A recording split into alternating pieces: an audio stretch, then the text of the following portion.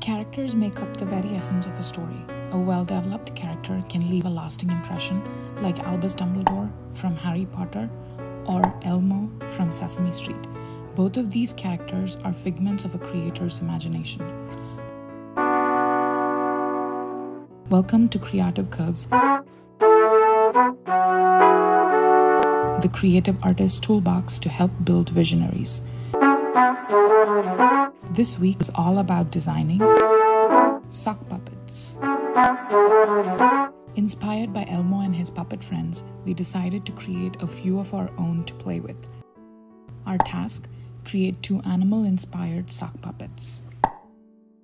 For this lesson, it is all about creating one thing from another, learning to blend ideas and give it a new life. We will first learn what makes a character recognizable. The secret is all about the nose. Then, from my personal collection of references, I show you how to draw sock puppets face front and in profile. This is an easy first step introduction to portraiture. Finally, it's colors.